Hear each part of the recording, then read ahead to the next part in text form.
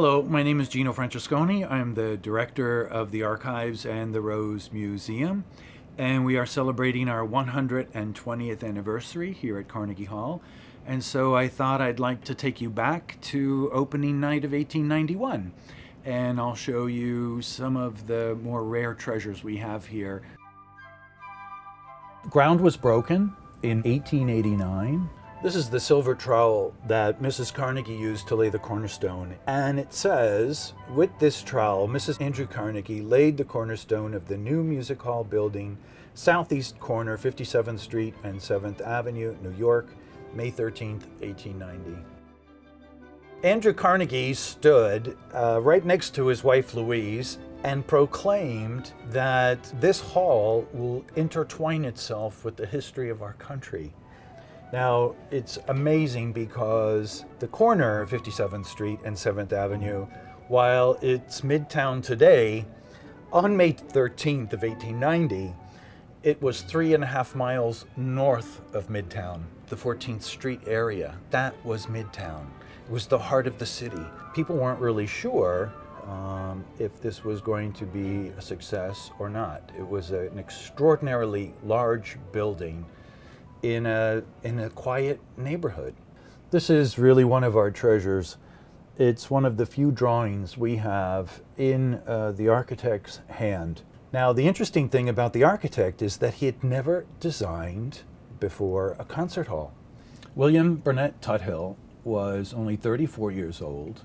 Extraordinary when you think the chance that Andrew Carnegie took with this young architect. The history of acoustics was just beginning at this time, but Tuthill was an amazing cellist. The detailing was extraordinarily simple. I like to say sometimes, if you walked into the Home Depot of the day, the details that are in the hall were the ones you would have found in the box 3 for $1. In fact, if you look at some of these wreaths that are in the boxes, they're on every other keyhole in Park Slope in Brooklyn. And yet, the magic that the architect created by his simplicity is stunning.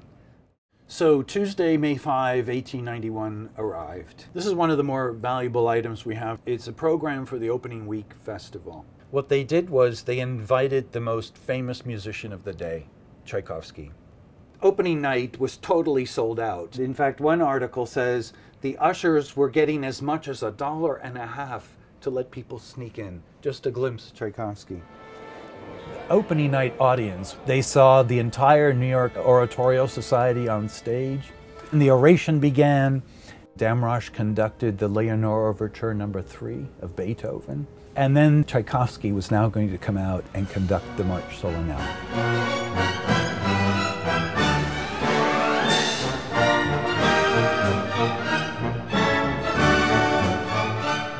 The next day, the newspapers were filled with praise. Everyone from the beginning was already saying this actually could become the center of New York's cultural scene. To me, it's as an American a story as any immigrant coming to this country and making it big. I mean, imagine, what are the chances of a poor location, an inexperienced architect, coming up with one of the greatest concert halls in the world?